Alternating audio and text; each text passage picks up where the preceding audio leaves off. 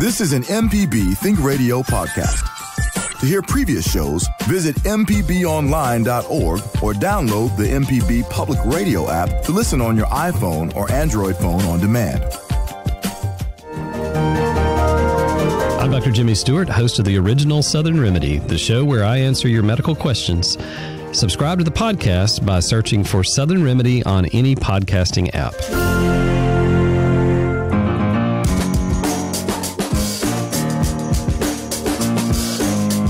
Hello, thanks for tuning in to Everyday Tech. This is Abram Nanny here with Sabir Abdul-Haq, who is an IT expert. Hello. Today on Everyday Tech, the server is open. We want to take the time to answer your tech questions. Did you get a new phone you don't know much about, thinking about buying a personal computer? Maybe your TV went out and you're looking at getting a new one? We have several emails to answer, but we also want to take your calls. And of course, there's a little bit of national tech news that we're going to be talking about between your calls and emails. So email everydaytech@mpbonline.org if you have any questions or comments. And don't forget about the Talk to Us feature on the MPB Public Media app, where you can record a video or voice message and send it straight to us at Everyday Tech. Whew. Yes, All indeed. right. Yes, So, indeed. Look at you. How is it going, Sabir, man? How you doing? Brother, it is one foot in front of the other. I'm just super thankful to be here and glad to be up there answering some questions. It's that Black Friday holiday shopping season. Everybody, and every now and then people will text me and be like, hey, is this a good computer to use? Is this computer good to use? And they'll text me just to ask a quick question. I'll be like, no, don't do that. That's a perfect one. Go get it. Jump on it. You know what I'm saying?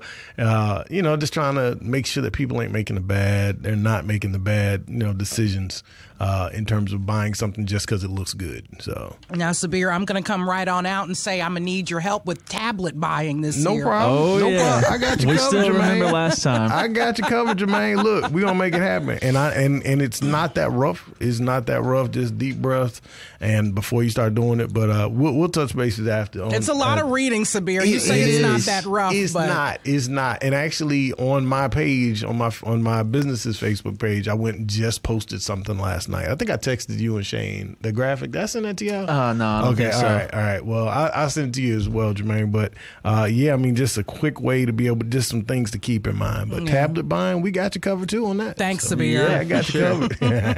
For sure. Indeed, and we are live today, November 15th. Wednesday, November 15th already. 15th. Man. So next week is Thanksgiving and Black Friday. So if you've got any questions about that coming up. Yep. Jim, I see you. Give me just a second. I've got an email I want to get to. Yeah. We talked previously on our last Q&A about someone called in about what to do with old phones, and there's a lot of different options, but someone wanted to clear up that there is Emmy called and said, emailed us and said, it is my understanding that you can donate any old phone to domestic violence shelters, as they can be used to call emergency services, even if they do not have a phone plan activated. That's correct. And we were talking about that when we had a second, and that we looked it up. That is a thing you can do with the National Domestic Abuse Violence Coalition or something like that. Yes. So that is an option for your old phones. That's so necessary. If you're trying to just let them go, at least you can be able to do that real quick. So that's absolutely necessary. Thank you, Emmy. What's her name? Emmy. Thanks for that nugget of information. Yes, thanks so much, Emmy, for that. Yes, indeed. All right, and like I said, though, we've got Jim in Houston who has a question or comment for us. Jim, what's going on? Good morning. Good morning. I have a question about hooking my old laptop computer to the television to use as a monitor. Okay. It's a 2010 model Presario. That means anything. Compact. Compact. Mm-hmm. Yes, sir. And I was using a VGA cable to hook it to my other TV, and that was working. Mm-hmm. Then I got a new television, a TCL Series 3 Roku. Mm-hmm. That doesn't have the VGA connection. Yeah. So I got a VGA to a HDMI adapter. Right. And it doesn't seem to work. Okay. So go ahead. So I didn't mean to cut you off. So you're just trying to figure out a way around that? Yeah. I own the monitor on the laptop is pretty well messed up. Yeah. So I just want to hook it to my TV so I can see what I'm doing with this. Understood. Understood. That's a great question. You're so a lot of times you may want to confirm that it's bidirectional, right? So when you have a video signal, sometimes, especially VGA is what you call analog. Analog is in the same thing as, the opposite of digital, and digital, the best way, I guess the lazy definition for analog is the opposite of digital, and digital is the opposite of analog. But I understand. That's a good way to put it. Yeah, it's basically it. But basically, because VGA is an analog signal, you will have to make sure that it is bidirectional. I've actually done that before, a few times actually, to get and it's easier if you have the DVI-A. Are you familiar with DVI-A? It might be 3 rows of pins. I think it's a total of 15. Does your laptop have a DVI-A port or a display port, or is it only VGA? Or do you know what I mean by that? The port that I've been using has those three rows of 5. Yeah. You said, and it's blue. Like the middle one is offset a little bit. Yeah, and it's blue, or sometimes it's gray, or sometimes it's white. Well, I bet I don't think it has a color. Okay. Well, the main thing, so yeah, that is VGA. Some computers, you said it's a 2010, it might have a display port. I'm surprised it doesn't have a HDMI port that you can just run HDMI to HDMI. But my recommendation would be to find, you just need to make sure that you get an adapter that is bidirectional, because sometimes it may only read that a certain way. And some of these I've seen online are powered. Like it may even some of those, they may even be powered because it has to make that analog video signal become digital. So I've seen those, and you got that TCL. Yeah, that's a nice TV actually. Some of these big box. That's a pretty impressive and not very expensive one there. No, hey, bro, it's not an expensive one. Not expensive, but television I've ever bought. Yeah, I know, right? Like it's funny. Like some of these, like you try to get a video game or anything else like that, the TVs are cheaper than the video games or something like that, or some of the other electronics. But yeah, definitely recommend making sure it's a bidirectional adapter. Bidirectional. Yeah. Yeah. Yeah, in 1983 we bought our first color TV. Cost $350, and it was a 13-inch screen.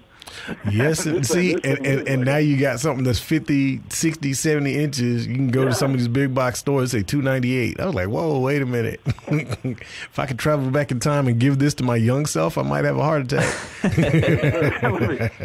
I wish cars would do like computers and televisions. But anyway. Yeah, right. Yeah. Well, appreciate your question. I enjoy your show. Thank you so much. Cool. Thanks appreciate so much for brother. calling in, Jim. Yep. We appreciate that. I believe, let's see. Well, I said before we got into everything, there's also a bit of national tech news to cover. Okay. So I'm sure if you've been listening to the station a lot, you might have heard it on NPR and stuff.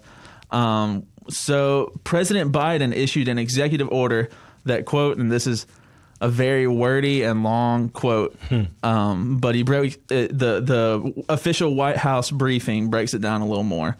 And we'll break it down as we continue if we get the chance to.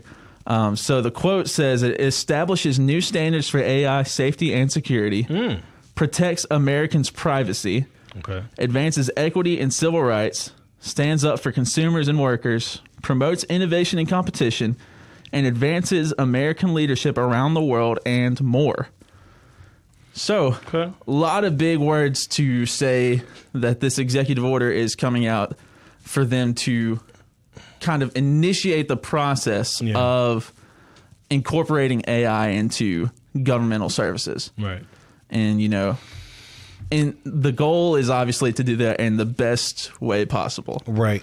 But at some point like this, especially just based on how AI is, I would imagine there's going to be some regulation that happens at some form. Oh yeah, there's going to be a bit of regulation, and that happens. I mean, it's the government, but there's going to be a bit of regulation because there's all kinds of ways, just like how computer programs allow you to start this nice little word processing program. There are also programs that allow you to cause viruses. So any different way, there's got to be a regulation so that there to be up. Now, I think that's kind of like a blanket statement of saying we're going to let AI is here to stay, but we're also trying not to have Skynet. You know what I'm saying? Like Terminator. Absolutely. For those that didn't catch that reference, I'm talking about Terminator.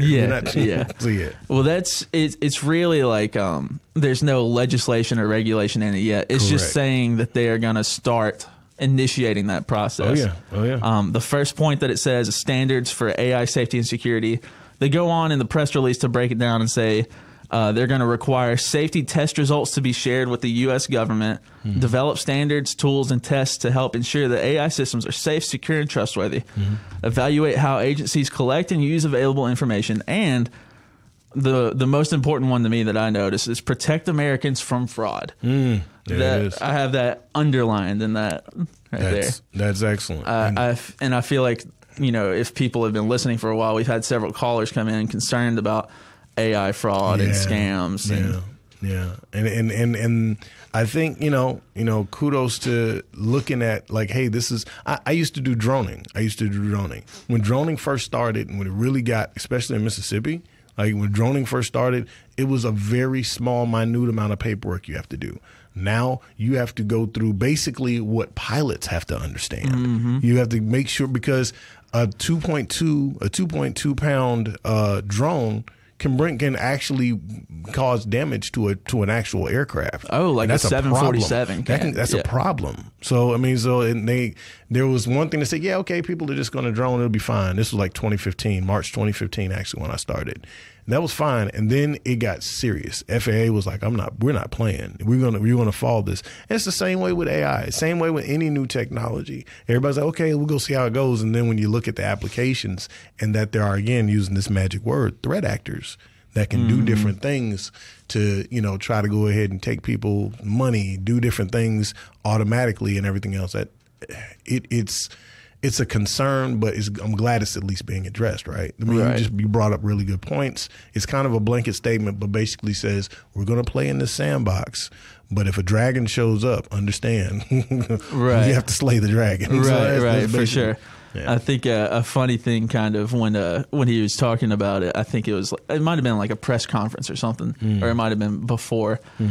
So he was talking about how people have used AI to mimic his own voice. Oh, yes. Joe Biden's voice. Oh, my gosh. And he said he was sitting there listening to some videos of it. He said, when did I say that? So, yeah, I find that pretty. The voice AI stuff is hilarious. It is funny. Like all the former presidents playing like Fortnite or something. Right. Yeah. That's perfect. It's very funny. But could be very dangerous used the wrong way. Used the wrong way, right? All right. Thanks for listening to MPB Think Radio and tuning into Everyday Tech this morning. My name is Abram Nanny. I've got Sabir Abdul-Haq here with me. Email your questions or comments to everydaytech@mpbonline.org, where you can attach a picture or screenshots or whatever to help our guys assess your situation. Or download the MPB Public Media app and use the Talk to Us feature to leave us an audio or video message. So we want to hear from you. Yeah, we do. We haven't even. I've never gotten one to talk to us. I think that'd be really helpful for that would be so for awesome. Everyday Tech, especially like the video. Like if some of the videos come in, it's good to meet faces. Like we've talked to people. We just talked to that gentleman from Houston. We talked to folks up there near Grenada one time. We had that call. Several other folks, and it's just that one gentleman that called from Mobile that time. Remember that? It's really good to be able to see names and faces and everything, but. It's good to know that, I love to see that light in people's eyes when they're like, aha. Like, I can just imagine how Jim was when I was saying, make sure you get a bidirectional cable. Not a lot of people know that. Not a lot of people, they'll just sell you, Amazon or some of these other folks, whatever, they will sell you these things, not telling you that it kind of needs to be bidirectional, especially if what you're using is kind of dated. So, yeah. Now, look, Sabir, what's great about the Talk to Us feature when it comes down to Everyday Tech is they can actually maybe show you what it is they're talking about or show you the port, and then you can tell me if it's a male or female, a coaxial or not. I don't know. Stuff. But yes, it's awesome when you can do that with the video on the Talk to Us feature. I love that. Yeah. And I definitely think that we've got... There's enough things, and you're exactly right, Jermaine. It's good to be able to have that kind of feedback with folks and just make it more like a dialogue, a conversation, instead of something just kind of long drawn out. So you're right. Yeah. Well, definitely. And we did get a email though. And if you're talking about the Talk to Us feature, that's in the MPB Public Media app. Yes. So go on your App Store or Google Play or whatever, find that there. But the email from Al says, thanks for the show. Try to listen every week. So thank you, Al, for that. Thanks, Al. Last week and again today, you talked about two-factor authentication. I use two-factor as much as possible, but some websites like Amazon want me to enter a mobile number. I do not have or use a cell phone as I have a problem with hearing. Besides, I do use two-factor with email with ease. Any suggestion? So even though they're not using the cell phone because of, unfortunately, the different circumstances in terms of not being able to use it, it still would be necessary to be able to have one just for this, because you're not using the cell phone only just to talk. You can still read. You can still read the when the two-factor authentication.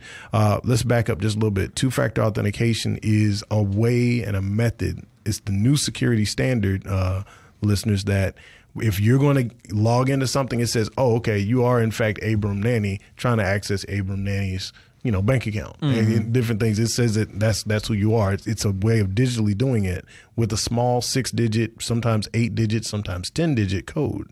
And it's all done by math. So shout out to all you math people out there. I love you. But it basically goes through a program, goes through some math, and spits out a code. So two-factor authentication comes as a text message. There's nothing to talk to.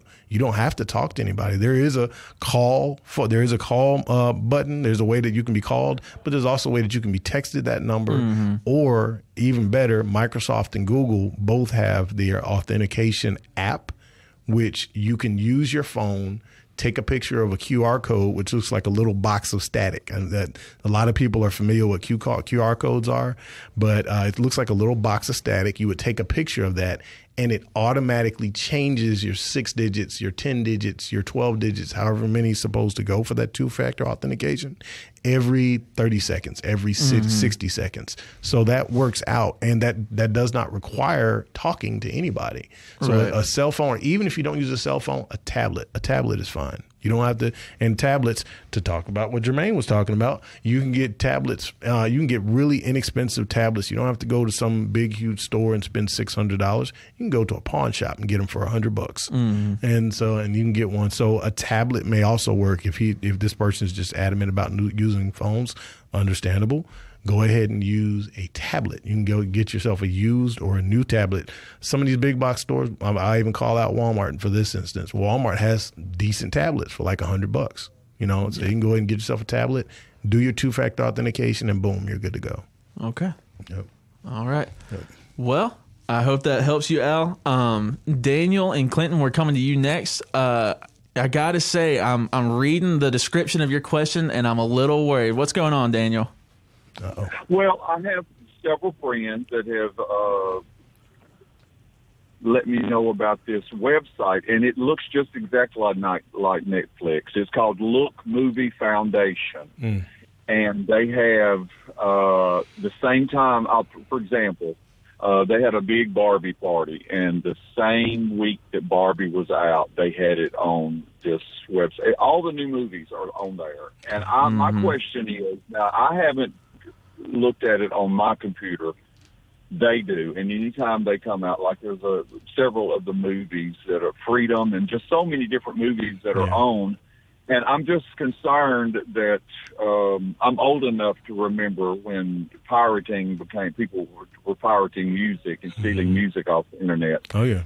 I'm just wondering, eventually, or is everybody going to get called to the principal's office because they've been stealing these movies? I won't do it on my computer. Right. But since I was in my car coming back from the doctor, I thought I would call and find out if have you heard of it, or could it be something that you could get in trouble about? I will say I have not heard of that site specifically, but that is movie pirating. That is pirating. Yeah. That is illegal movie pirating. I think they call it bootlegging. Yeah, bootlegging. Yeah. The MPAA, the Motion Picture Association of America, they're not playing with that. They're not playing with that. Now, what I will say, likely you or your friend or whoever is doing it will probably not be the one to fall for that. It will be the website will get taken down. They'll be fine mostly. Right. But there have been instances in the past, like the Nintendo guy,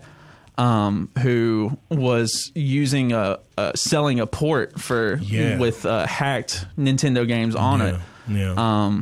And he was fined for millions. You don't want them trouble. You don't want them problems. Wasn't able to pay it, so he had to go to jail for a while. And I'm not sure of the whole story. I can't rattle it off right now. Right. But yeah, that is pirating. And also, I appreciate y'all, and y'all are the best. Thank you so much. I just want to say real quick, be careful going to those sites because they also have viruses and ways for you to get hacked. Just be careful. I mean, they do it on their TV. I won't do it on mine. Good job. I understand that. Be careful. Be careful. I understand that. Thank you so much. All right, brother. All right. Appreciate you. All right. Staying on the phones, we're going to move to Linda in Columbus. What's going on, Linda? Oh, Linda, have we got you there? Are we gone? Who is this? I don't have my radio on. This is Abram here at Everyday Tech. You're with Abram and Sabir on Everyday Tech. What's going on? This is Abram? Yes, ma'am. Hey. A lot going on. A lot is going on. You're talking to a novice to technology. Okay. And I own a Galaxy S10e, which is what I'm on right now. Okay. I also get most of my information from an old-fashioned Sony under-the-counter radio that used to be like 10. And people said someone came and worked on my house one day. I'm Mr. Chapman. He said, "What is All that?" right. Okay. Well, what's your comment or question? I guess, I don't know, I haven't been listening to your show, but what is your, and I have listened to you before in the past, I guess it would be, how do you feel secure in this day and age and time? Oh, my goodness. What is the best way to lock down your, I'm just now looking at my phone and seeing ways to put it in a secure file. Right, put it in a, and going back to the days of the PCs, and which I didn't participate in those. I was born in 1961, by the way, at the end, November 18th, God willing, I make it 3 more days. Gotcha. But anyway, I mean, I think I've managed to do it. So I don't know. Maybe I need to just hang up and turn on the radio. No, it's fine. Linda, I will say that my reaction is that is a huge, tough question. But it is a something that every person has to answer necessarily for themselves. Yeah. Sabir, what comes to your mind? I would say if you do a Google search on, like a YouTube search on how to set up or establish 2-factor authentication, it's not really hard. On these big old huge words. It's not really hard, though. There's some great videos on how to set up 2-factor authentication, and I would recommend changing your password at least twice a year, and make it to that's it. If you do those 2 things, you got a leg up. What is 2-factor authentication? So it would be sure to be me. It's a way, It's a mathematic way of showing that you are Linda. It's not Sabir and not Abram. Right. It's you are Linda. There's a mathematic way of doing that. So what they do is, like, if they say I'm trying to log in to my bank account, and then they text me a number, or I tell them, text me a number on my phone, and then I can enter that number into the I'm not explaining this well. It's basically a passcode or whatever. It basically says Linda's phone number is what? Okay, well, here's this big mathematic problem. We're going to bounce something off of it, and we're going to send a 6-digit code to your phone, Linda. If you type that code incorrectly, that means that digitally proves you are Linda. If it doesn't come to us, that's not Linda, and we're going to go tell the Linda that we know that, hey, someone's trying to be you. And so it's a way of proving that you are who you are digitally with math. That's basically it. Okay, so the algorithm. That's what I was thinking about this 2 years ago. The fact that you said algorithm, you already understand how this works. Good job. That's awesome. Yeah. There you go. Thanks for the call, Linda. ALGYTHMS? I'm sorry? Algorithms, ALGORITH. MS. That's it. Yeah, that's it. That's it. You got it. Yep. Appreciate it. Thanks for your call. Thank you so much for your call. Have a good one. All right. Thank you so much. We're glad you found our show, Everyday Tech, on MPB Think Radio. This is Abram Nanny, still here with Sabir Abdul-Haq, who is ready to answer your questions. Email us at everydaytech@mpbonline.org. And Sabir, I got to be honest, I'm happy we don't have these cameras running right now. Look, for us during the break when that NBA Jams comes on. That NBA Jam come on, I start dancing, man. That's my childhood there, man. That's my childhood. Oh man, it's still so good. I love it. It's remarkable. I love it. All right. Thank you, Connor, for calling in. Connor from Hattiesburg. What is your comments or question? What you got for us? First off, can y'all hear me? Yes, great, sir. Bro. You're good. All right, right on. I live here in Hattiesburg, and long story short, my brother passed away this past year, and I'm the executor of the estate. And I've got an iMac. It's roughly a 2013 model that he had. He was a musician, so he had a lot of stuff on it. So I've got all the the evidentiary stuff I need necessary to prove that I'm the executor of the estate. My question is, I need a place here in Hattiesburg. I'd like to take it and have it wiped clean. Okay. Still a good computer, and so I don't know the legal ramifications or anything else. But there's two venues I could either use it or I'm more willing to donate it. And in addition, I've got an older Mac Mini. I'd like to do the same thing. That's my personal one. Yeah. So it's kind of a shameless question. Is there anybody here in Hattiesburg I can who works with Apple specifically that I could go to? Now, the question, are you trying to wipe it clean, or are you wanting to save that stuff and then wipe it? I'd probably save it and then wipe it because, as I said, he's a musician, and we're settling the estate now, and I don't believe there's anything on there that's necessary of importance, but I would like to know. Yeah. First off, condolences to you and your family, first off on that. Sure. Definitely. That's first things first. Secondly, I'm from Hattiesburg myself, Southern Miss grad. I would recommend. Yeah, is Camelot? Is that the name of that company? Right over there by the Walmart on 98. I forgot the name of it. It's something like Camelot, or at least it's kind of medieval. But it's right there by the Walmart on 98. If you get on the westbound exit, like as if you were leaving out of Walmart going back on 98, it's off to your right. They used to be really good, and even if they don't do it, they may be able to point you in the right direction. I know Computer Karma used to be in Hattiesburg, but somebody told me they shut down not long ago. I would also recommend, if you just can't find anybody on Google or anything else like that, stop by, maybe see if you can touch bases with the Department of Computer Sciences on Southern Miss campus. And I think William Carey and PRCC have like a technology or IT based departments. Touch base with them and see, like, hey, I'm trying, walk them through the same thing you shared with us.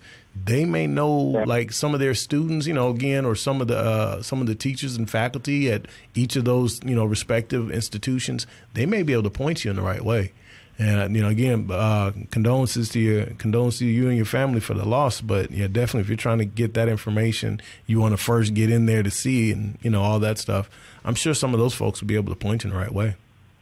Because one of the issues is I don't know his username or passwords, right? So I can't. Right. And so then I'll end with this. I think I've got a beautiful monitor. Can I use my current Mac Mini and utilize the monitor? Your Mac Mini? Does it have like the Thunderbolt? Does that Mac Mini you have has like the Thunderbolt adapter and everything that you can connect out to it, or if it doesn't, you can get one from like Best Buy or Walmart. Walmart used to carry them too, but yeah, Best. I didn't know iMac being an integrated, platform of both the visual plus the processor. Right. If I could just bypass the processor and use the screen. You can try that one again. Now I start being in the kiddie pool when it comes to Mac stuff. I know full well that if for PC, there's ways to get around it, but like in terms of In terms of Mac, I'm not particularly sure. Again, that would be a conversation with someone who's a stronger Mac professional than myself, and they can probably tell you. But I would recommend, like I said, those companies.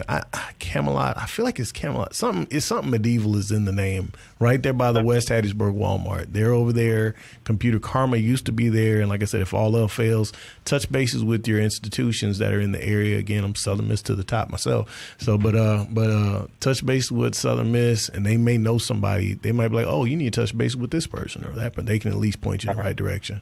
Yeah. And you can, if you'd like, you can look back at some old Everyday Tech podcast descriptions, and maybe you can find some information there that you can you can use.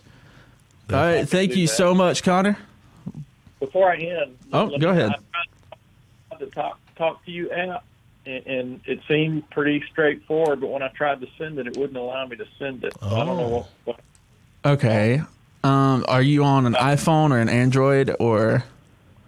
iPhone, and so I found the app or within it and basically recorded as directed, and then it pops up basically an email, with the recording attached, but the send button or arrow was whited out, and it wouldn't allow me to do it. A keyboard came up like I was supposed to type something extra, and there's nothing to type. I was going to send it to you. I couldn't figure out how to do it. Right. I think it'll make you enter a subject for you to send the email. If it didn't automate a subject, then that could be it. But we would always appreciate a second try if you get the chance, or we'll talk it out, or you can screenshot it and email it to us if you want, and we'll talk it. We'll get back to you on it. All right. Well, thank you for your help. Thank you so much, Connor, for calling in. All right, we're going to stick on the phones. Let's go to Sydney in Hollyburg. What's going on, Sydney? Man, how y'all doing? All right, how are you? Oh, I can't complain. This is what I got. I've been changing these internet to try to get the best internet because everything going streaming now. Yes. And I had 4 of them. Now, I need y'all opinion on this here. We got one now called Starlink, Starlin. Oh, yeah. Mm-hmm. The problem I'm having, that's the best internet that we ever got. I mean, that thing, when we got it hooked up and got it going, boy, my TV do good behind it. Yes. But the problem I got a home surveyor camera. And the last internet I had was HughesNet, and you could plug in the back of it, and I can get my survey on my phone. But this here Starlink ain't got nothing you can plug in. Gotcha. How can I get by there? So one of you said it doesn't show up on your phone. It does connect. The app that you know of, the app is connecting, but you can't see any video. Yeah, because the man that put my surveyor camera in told me that it got to be plugged into that router for me to get it on my phone. So again, I'm not sure what kind of cameras you're using, because a lot of these cameras this day and age use Wi-Fi, right? And a lot of these cameras use, which means there are no wireless ones. As long as they are connecting to the router using your same Wi-Fi that your TV, that your phone, and I get it. Like Starlink is in a lot of rural areas. Starlink sometimes is your only option if you want to get really good internet. Starlink is your only option, and they're pretty good. You just got to wait for a while. But once you get them going, my thinking is if you're using Wi-Fi, you may have to touch bases with your person if you're not sure if you're going to be able to take care of it, to turn down what's called your resolution. That means how crisp that video is. So you can get some real crisp video that looks like you can reach out and poke somebody intruding around your house in the eye. But then you also got some that you can kind of turn the resolution down, and you can see how the image is not as clean, not as crisp, not as clear, but you can still understand what's going on. I would recommend, especially because you're using Starlink, and although I'm sure Elon Musk appreciates your money, but because you're doing that, it still is going to eat up a lot of your internet. Plus, you said you have TVs, which means that's eating up some of your internet. Your regular phones, for whatever else, that's eating internet. You may have computers in your home, that's eating your internet. Usually, surveillance cameras are the biggest drinkers, and I'm using that as the analogy of water. They are the biggest drinkers of network speed and resources. So if you can turn down that resolution, if you don't feel comfortable about it, you may have to restart it a couple of times to make sure it goes through. But if you turn down that resolution, that will work. And I know that may seem like, well, that defeats the purpose. I want to see if somebody's coming around my property that don't need to. I want to make sure that nobody's doing the wrong thing. I understand, but it's kind of a trade-off. Okay. Well, now, Sydney, is that your question? Yeah, that's what I wanted to know. And then you said that Starlink is a pretty good internet provider. They are. For rural areas, for sure. Definitely for rural areas, yes, sir. Yeah, because we got a moonlight bill we stay so far in the week. Yeah. Well, that is probably good for you then. Yeah. Just check those resolution settings. Yeah, check those resolution settings so it's not drinking up so much of your internet, because that might be the reason why it's offline. And your phone may need to go through some updates too. If your phone itself has not been updated, and make sure the device itself. Sometimes I just set up a camera system for a friend of mine's office out here in Flowood a few weeks back, and as soon as I turned it on, it said, "Oh, we've got to update." So we just got it. So so make sure your cameras are up to date. Make sure your phone is up to date, and you may need to dial back your resolution on the video footage, the video playback, just a tad. Oh, okay. Well, I was listening to you when you said that. See, the internet at the house worked good on that surveillance camera. Okay. I just can't get it on my phone like I used to. You know, because when I'm away from home, right? Yes, yeah. I can always pull it up on my phone. Gotcha. The internet at the house, because we put it on that internet, put it on that Starlink. Yes, it do good. Yes, sir. But I'm just having a problem about trying to get it on my phone, because the man that said I got to have it plugged into that router for me to get it on my phone when I'm away from home. That I don't know about. I'm not saying that person is not, telling you something that's not accurate. I just don't know about that one. But like right now, I've got 4 of my clients right now on my phone, and as I'm talking, I've got one client in Atlanta. I've got one client in Flowood. I've got my home camera and another client in South Mississippi. I can see all of them, and I'm using I'm not even using Wi-Fi. So it just depends on, you might be in kind of a tough area that does not have the strongest data, and that might be why it's not coming through. So if your data is not strong in wherever you are currently, you're probably not going to be able to stream that very live. Yep. But that doesn't mean that the camera's not working. It could just be your cell phone is not receiving enough signal. Right. That's exactly right. Okay, well, thank you very much. And y'all keep up the good work. Y'all helping a lot of people, man. Appreciate it. Oh, man, I appreciate that. That is... And it's free. Yeah, hey, you gotta be free. Can't be free information. Appreciate you calling in. That is awesome for me to hear. All right, now. Okay, thank you. Yes, sir. Thank you so much. That is awesome for me to hear. Yeah. All right.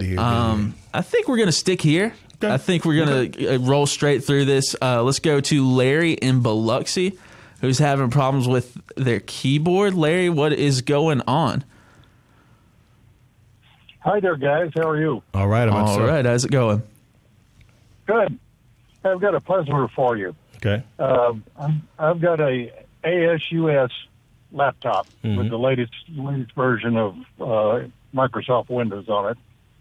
And a while back, I got a Microsoft update, and the next time I started my computer, the keyboard no longer worked. It's like the update turned it off.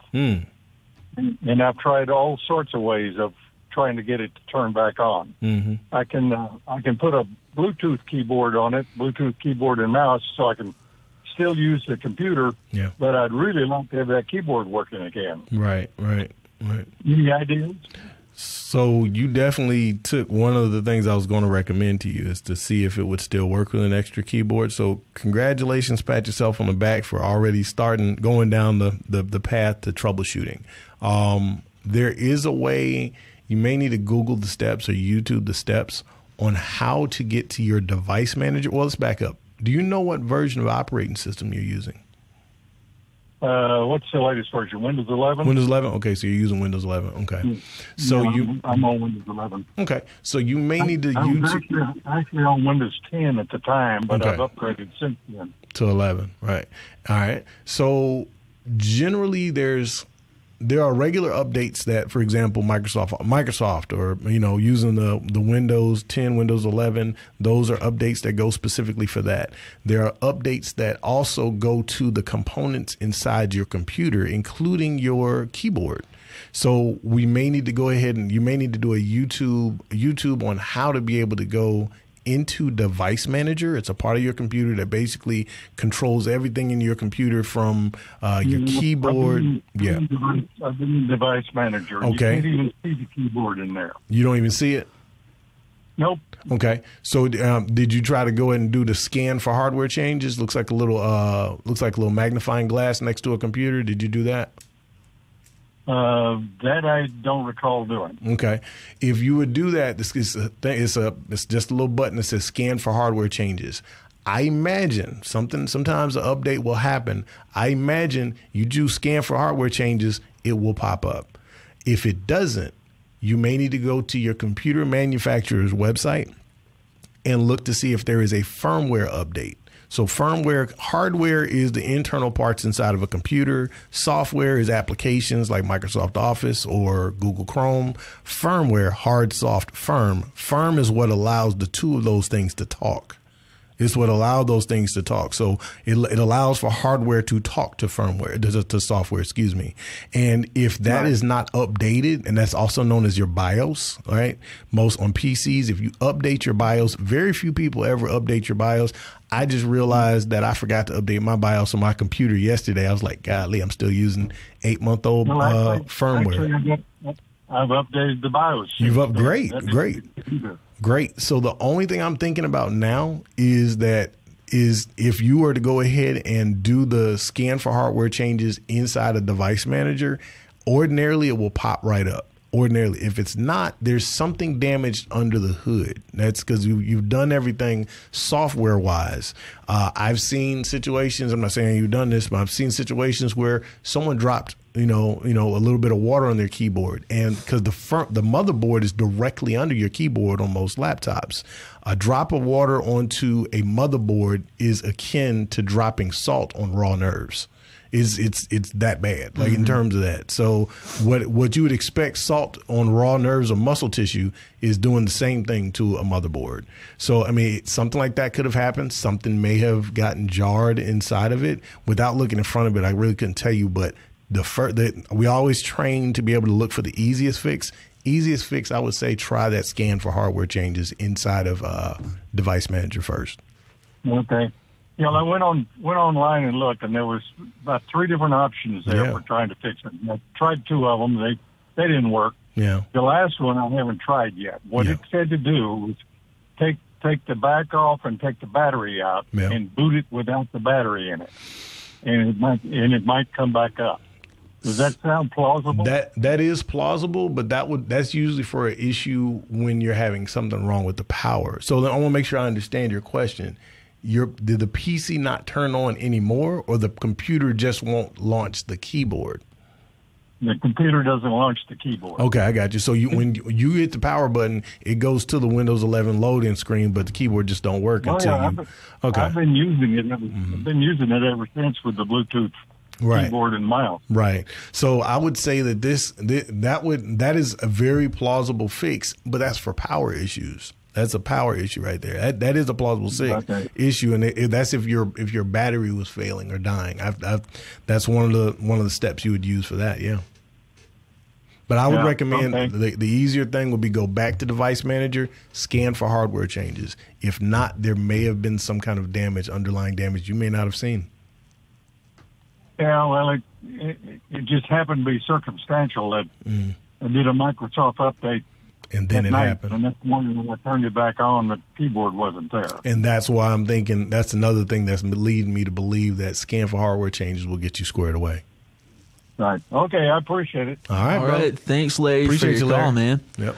I mean, I got to say, I would not have done that myself. I would not have known to scan for changes. I would have probably just gone into Device Manager and clicked most buttons. But who would have known? It's just like you do this enough times. It's a lot of times before you start. I've beat my head against the wall on certain things. And I'd be like, wait a minute, hold on. And then I'll go and do one of the simpler things. Like, dang, I forgot to do that. And I have to remind myself sometimes I overthought it.